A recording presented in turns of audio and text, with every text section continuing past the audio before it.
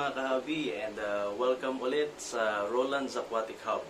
So dahil Thursday ngayon, nag-isip ako na isang makabuluhang topic. So sa video na to, pag-uusapan natin yung tungkol sa baby brine shrimp. Ano nga ba yung baby brine shrimp? So sa mga hindi pa nakakakilala or nakakakita ng baby brine shrimp, ipapakita ko sa inyo sa video na to kung paano ko sila i-hatch at kung ano yung preparation na ginagawa ko para ma-hatch sila ng maganda at on time. And then, ipapakita ko rin sa inyo yung pamamaraan ko kung paano ko sila pinapakain sa guppies natin. Yung baby brine shrimp po ay isang uri ng seawater crustacean. Yes po, seawater sila, kaya kapag nag-hatch tayo noon, kailangan lagyan natin ng asin. Kasi pag hindi maalat yung tubig, hindi sila ma-hatch.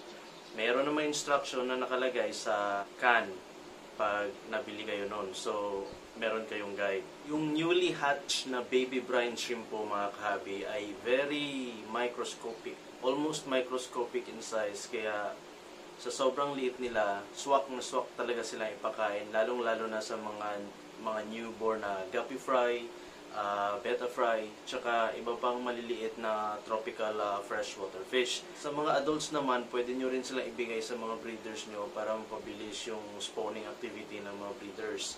Yun yung ginagawa ko. So ito na, ipapakita ko na sa inyo kung paano ko sila piniprepare at i-hatch. So mga kahabi, ito yung hatchery ko. 1.5 liter na Coke empty bottle, hinati ko sa dalawa. Yung baba gagawin kong stand, yung sa taas naman yung paglalagyan ng mga brine shrimp eggs, tsaka dyan sila i-hatch. Parang ganyan siya yung magiging itsura niya. May stand, tsaka or holder, tsaka yung hatchery nyo. Lagyan nyo ng tap water, hindi na kailangan i-dechlorinate, diretso na. Tapos yung tubig, lagyan nyo ng mga 1 inch or 2 inches mula sa rim ng bottle. So, ayan siya. Ganyan. Ilagay lang muna natin dyan. Tapos mga kahabi, lagyan nyo ng konting asin. Kahit ganyan lang, mga 1/2. Minsan nilalagay ko 1/4 lang sa kutsarita. Tapos stir nyo ng maayos hanggang sa matunaw talaga yung mga asin. Ngayon naman ay dadalhin na natin to dito sa hatchery area natin. Kung mapapansin nyo, meron akong dalawang hatchery para salitan. Continuous yung pakain ko everyday. Pag naubos yung isa, may reserba agad. So yung ilalagay nating brine shrimp eggs mga kahabi, 1/4 teaspoon lang. Kasi depende yan sa dami ng pinapakain yung isda eh. Yung sa akin, 1/4 teaspoon lang, enough na. So lagay nyo lang dyan ng ganyan. Tapos haluin nyo para yung mga brine shrimp eggs maging waterlogged. Hindi siya lulutang sa surface ng tubig. Stir nyo lang ng maayos. Ang nga pala mga kahabi, no, yung gamit kong brand ng baby brine shrimp ay OSI. So 18 hours lang, guaranteed 18 hours lang, hatch na yung mga brine shrimp eggs nyo. So pag napaghalo nyo na ng maigi, pwede nyo nalagyan ng aeration. Pwede kayong gumamit ng airstone, pwede rin hindi. Parehas na na-try ko na yan, may airstone tsaka walang airstone, ganun pa rin naman yung result. Tapos lagyan nyo lang ng takip kahit plastic para yung splash ng tubig hindi lumabas. So bali ito yung hatchery ko mga kahabi. Isang single na air pump lang. Nilagyan ko lang ng Y connector para mahati. Sa left side yung mga bagong lagay natin na brine shrimp eggs. Sa right side naman yung nilagay ko kahapon na ngayon ay nag-hatch na. Yan. Ganyan lang kahina yung aeration kapag nag-hatch na yung brine shrimp eggs nyo. Huwag nyo na masyadong lakasan. Tsaka dito sa bagong lagay natin, makikita nyo na malakas talaga yung nilalagay kong aeration para ma-hatch talaga ng mabuti. So ito na nga mga kahabi, papakita ko na sa inyo kung paano ko sila i-harvest. So tanggalin natin yung aeration. And then dalhin na natin itong mga newly hatched baby brine shrimp dun sa area kung saan ko sila ina-harvest. Dito ko sila dinadala mga kahabi sa area na to ng bahay namin kasi medyo madilim dito. The reason is yung mga brine shrimp kasi attracted sila sa ilaw. Bumili ako ng flashlight na to na maliit lang dun sa Mr. DIY. Dun ko to nabili, tsaka magandang gamitin pang harvest. So itapat nyo lang yung flashlight nyo dyan, maghanap lang kayo ng patungan or ano, tapos ganyan. Itapat nyo lang ng ganyan kasi lahat ng mga brine shrimp pupunta yan dyan sa source ng liwanag. Merong mga, usually naman kasi pag bagong hatch yung mga brine shrimp, yung karamihan sa kanila lulubog yan doon sa baba. Kaya pwede nyo ring ilawan doon sa baba, pwede rin dito sa gitna, depende sa inyo. Pero pag newly hatch sila, halos nasa baba lahat yan. So pwede kayong mag-harvest sa baba, pwede rin dyan sa gitna. Basta ilawan nyo lang at ma-attract yan sila. So kung nakikita nyo, ayan nagagalawan sila, pumupunta sila sa ilaw. Kung mapapansin nyo, yung mga nakalutang na brown na yan sa taas, yan yung eggshells nila. Pag nag-hatch yung brine shrimp, yung eggshells, lulutang yan sa taas. Tapos lahat ng mga nakikita nyo, mga gumagalaw-galaw na yan, yan yung mga brine shrimp nyo, nakaka-hatch lang. As in, super liit nila, halos microscopic na yung size, ika nga.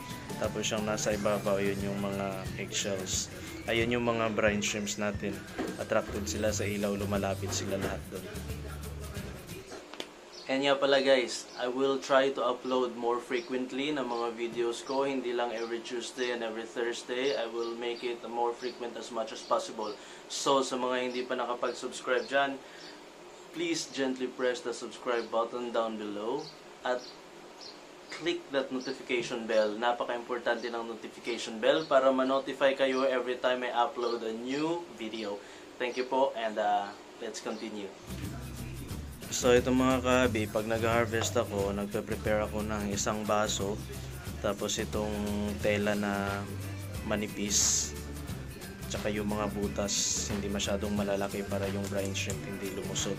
Yung nabili ko kasing brine shrimp net, nakakalusot yung mga brine shrimp, so hindi nasasala ng maayos. So gumawa na ako ng ganito. Then bumili ako ng 10cc or 10 ml na syringe dun sa Pacifica. Nilagyan ko lang ng air hose para meron tayong panghigop hanggang dun sa baba nung bottle natin.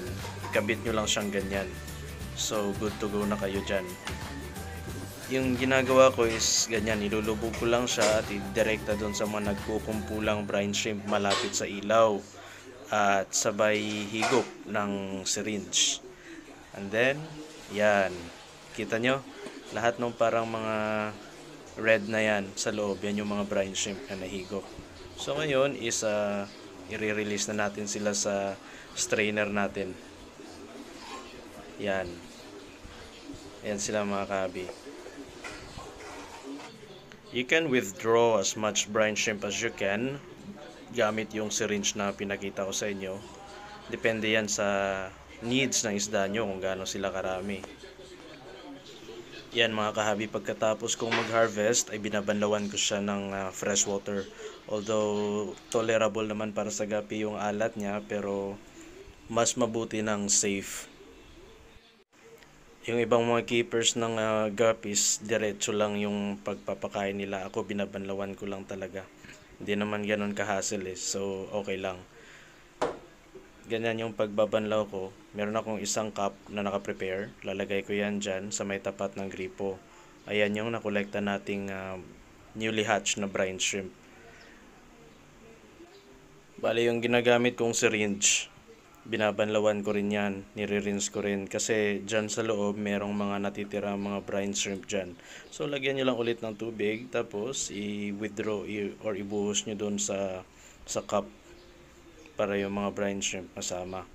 Tanggalin nyo yung hose para matanggal yung vacuum sa loob at ma-release yung mga tubig. Ganyan. At ito na ngayon yung mga na-rinse nating newly hatched BBS. So ayan mga kahabi, Naglagay ako ng konting BBS dyan at nakikita nyo yung male. Kinakain niya yung mga nasa tubig. Kaso hindi lang makita sa video.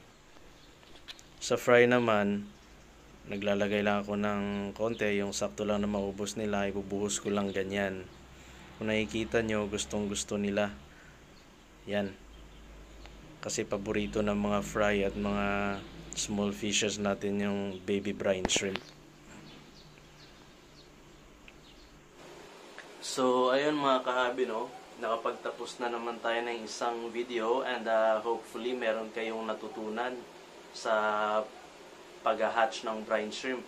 So, don't forget to like and share this video sa iba pang social media platforms mga kahabi para marami din yung ma-inform regarding sa topic natin ngayon.